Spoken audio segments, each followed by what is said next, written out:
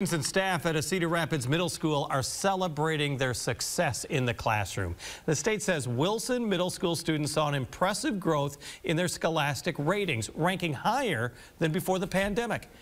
KCRG TV 9's Kristen Rogers is joining us now live in the studio after meeting with leaders at the school.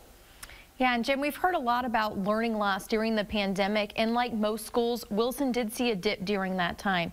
But it's the way they've been able to bounce back that they're proud of.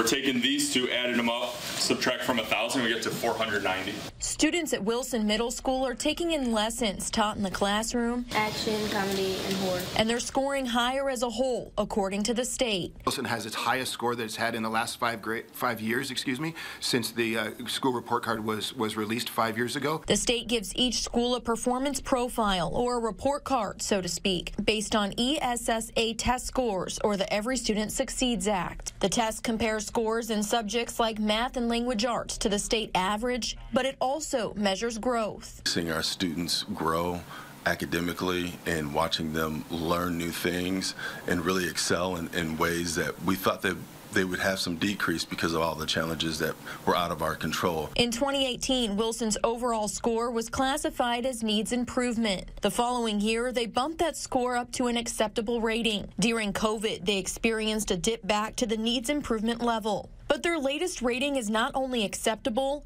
it's a higher rating than they received pre-pandemic. Coming out of COVID is one thing. I think it's also coming out of a couple decades of a perception of how Wilson is. And we're breaking that perception. Wilson is on the rise. Wilson's overall rating isn't the top for middle schools in the Cedar Rapids School District, but they're the only middle school that saw their highest overall rating in 2022. Leaders believe several factors are involved, including the move to making sure every student has a laptop, and with it implementing iReady programming, a personalized math and reading tool. Staff say consistency, dedicated teachers, and building relationships have all played a role as well. I want to create a school that I want my kids to attend, and we're moving in that direction, and I have no doubt in my mind that my students and my family will attend Wilson. And those statewide tests are taken in April. It takes several months for official scores to come out.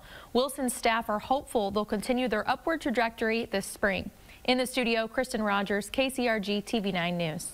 A group of Illinois men's basketball fans won't get to follow through with their plan to get into this week's game against the Hawkeyes.